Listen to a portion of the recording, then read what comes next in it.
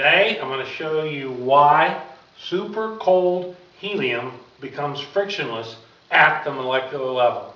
Now, if you saw the video that I have on what causes friction, you would know that there's two main things that cause friction.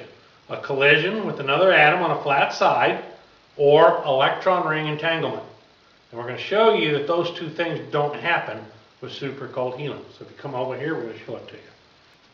And of course what we got here is two key ring atoms. These are two hot helium atoms. When you cool them, electron rings are going to get smaller.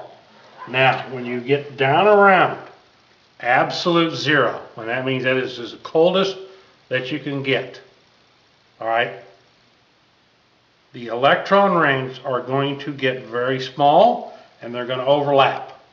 Now, the first thing that's going to happen is helium is still going to be round. So if they bump into each other, they are going to roll by each other, like so. So that's not going to be friction there on that. And then the second thing is, no more electron ring entanglement.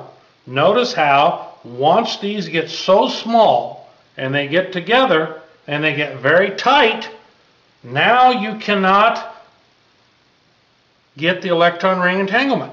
It's that easy. That's why helium becomes frictionless when it gets so cold.